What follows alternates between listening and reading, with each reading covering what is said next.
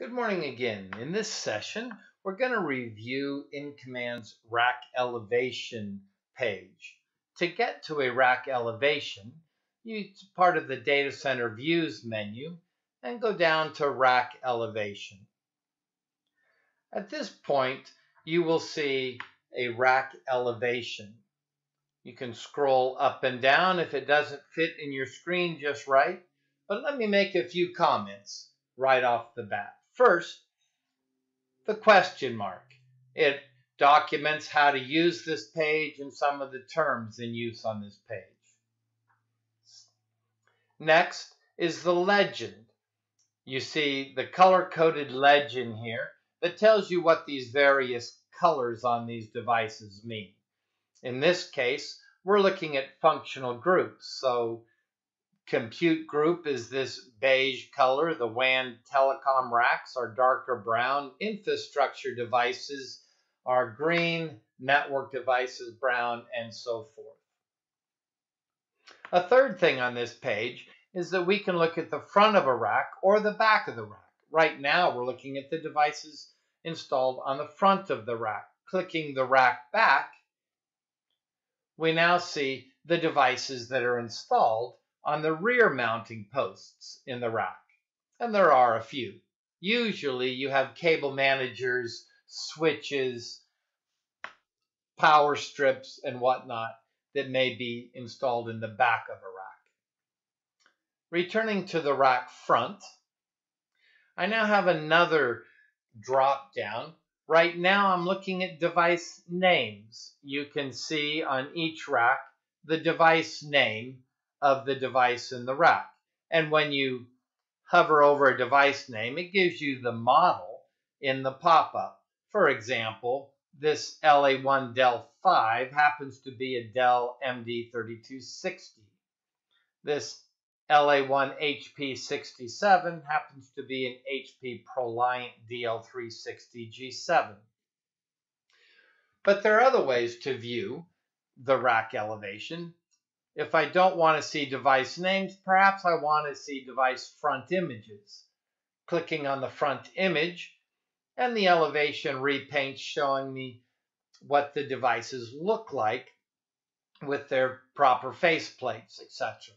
Once again, I can hover over a device, and now when I hover over a device, it gives me the device host name, LA1HP14, or this, LA1 NetApp 5.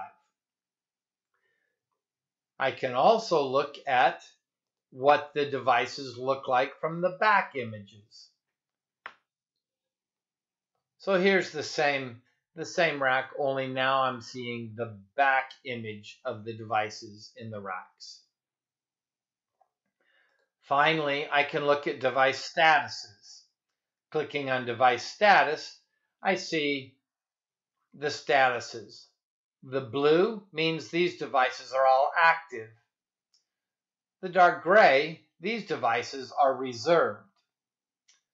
So I would believe and understand that there are 4 devices that have reservations but haven't been installed yet and brought online. Returning to the device front images, one other thing to call out on the rack elevation. Any device can be clicked on. For example, this NetApp storage device. I click on the device and it opens up our familiar device detail page. It gives me closer up pictures of the front and back of the device. It has all the device field attributes here for me to review. It tells me what power circuits this device is connected to. It also tells me what cables are connected to this device, and it gives me the device history. In this case, this device had a troubleshooting event where it had a power supply problem on March 16th of 2017. I'll close the device detail page, and that pretty much concludes the feature functionality of the rack elevation page. Perhaps I should say one more thing. As I scroll down, I can click on this scroll bar at the bottom, and I can see additional rows of racks. And I can frankly keep scrolling and clicking and see the entire data center in a rack elevation view. Going back up to the top, here's racks A1 through A8. We've already talked about feature functionality, so I will return to the map. And this concludes our review of InCommand's rack elevation page. Thank you and have a great day.